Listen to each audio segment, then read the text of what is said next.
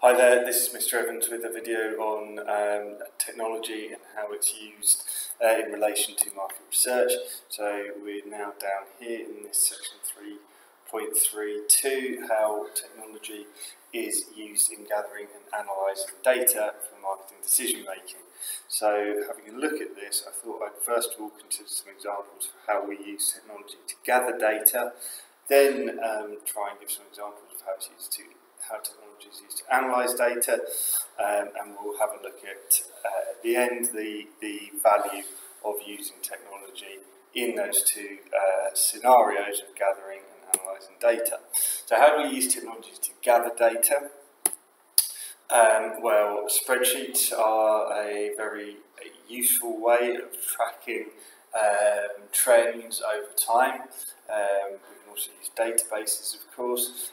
We can use them to track our daily, monthly sales figures. We can do that by product to analyse trends over time, seasonal variations in sales, and so on and so forth. There's an awful lot of data storage and collection software that businesses can use, specialised for different industries, and that can enable businesses to gather large amounts of data which are then stored.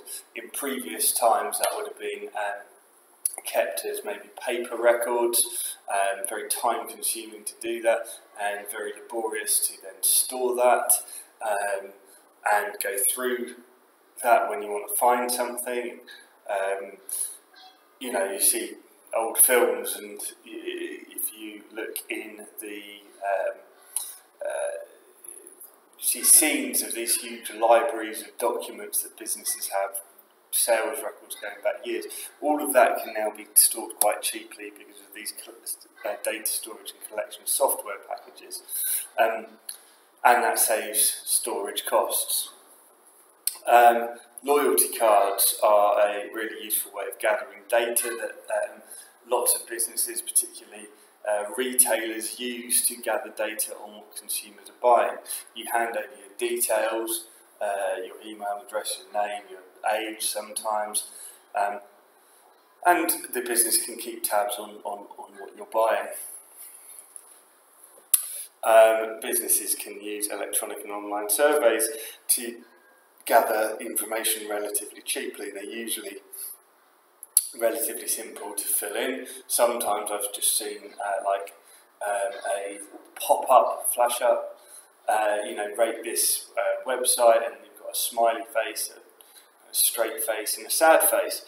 Really simple, basic way for a business to collect some data on how consumers are finding their website.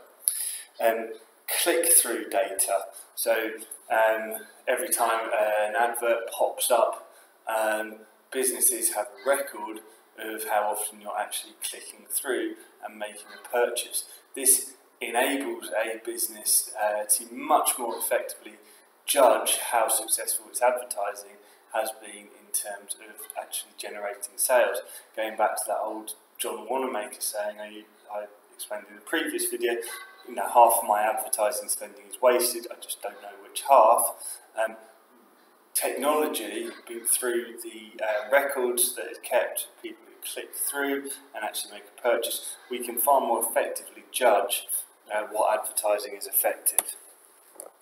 And social media allows businesses to track live feedback, what people are saying about the company live.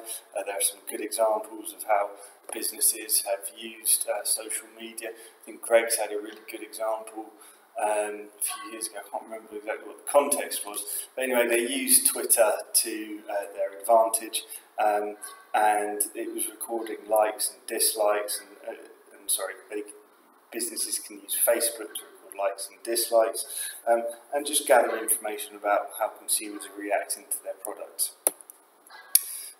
Finally, inventory systems can be used to connect a business to its suppliers. The suppliers gather data on how many products are selling, and then inventory can be far more effectively distributed. So in terms of analysing data, there are loads of software packages out there that enable a business to quickly complete forecasting, extrapolation, trend analysis. Previously, humans would have had to search through that data and bring it, and sort of project forward. Businesses can now use technology to do that for them.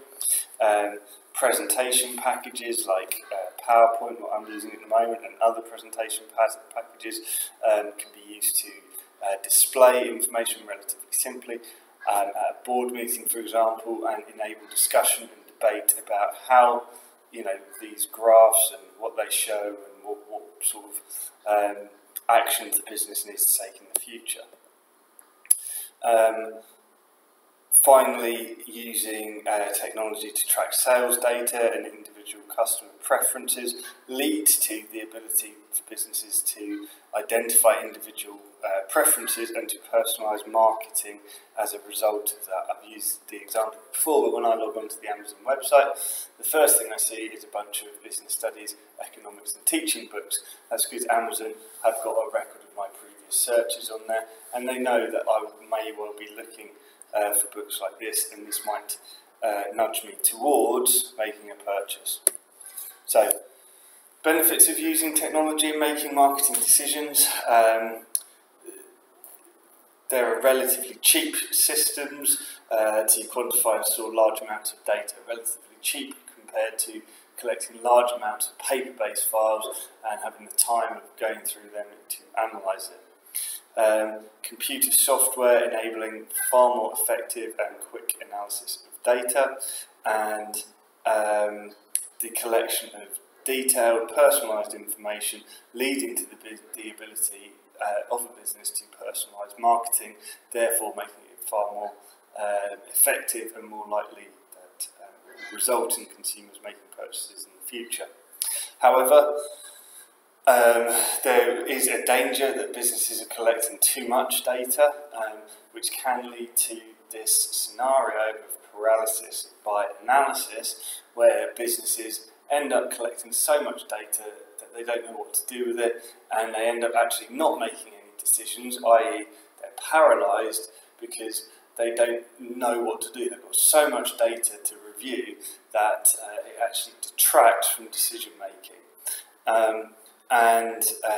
The use of technology could also arguably lead to an over-reliance on data and the less use of the hunch, the gut feeling, the creative decision that isn't based on data. I always kind of use the iPad as an example of a product that has been pretty successful. If you'd have asked me 5 to 10 years ago, whenever the iPad started to come out, do you want this thing that's not quite a phone, it's not quite a laptop? I really would have said no, but Steve Jobs had a hunch that it would be successful and followed through with that, and it turned out to be a very successful marketing decision. That is how the value of technology and how it can be used within market research.